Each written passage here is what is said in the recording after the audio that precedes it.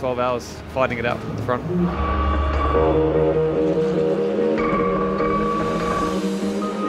Yeah, at the moment it's going well. You know, we're fighting really hard.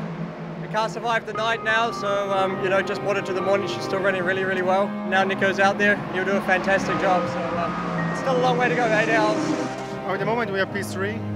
Into the day it's mainly the best part of the race because you have the fresh air. So the engine is pushing really good. We have a chance for the podium, which would be perfect.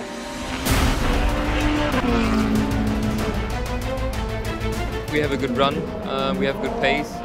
Now the excitement is so high, the adrenaline is pumping. Running pretty smoothly. So just a little while ago, we were losing some gearbox oil. It's about the time that last year we were also in P2 or fighting for the lead, and we had the issue. So I hope it will not occur. We just tried to finish the race. We keep the fingers crossed for the LMPs.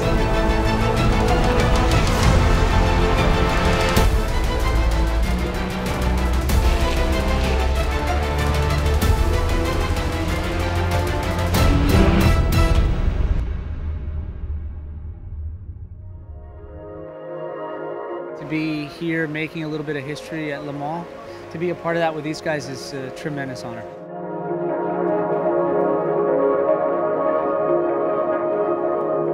It's not a bad result. 1-2. Yeah, we're pleased, you could say that. We're pretty pleased. Fantastic day for Porsche, 17th victory.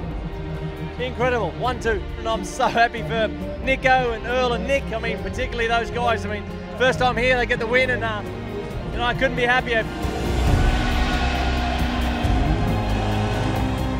That's a great moment for our company.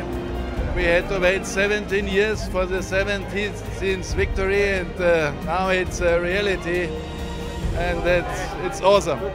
After a long time, it's great. You have to wait the 24 hours before you're then maybe happy or sad. This time we were happy.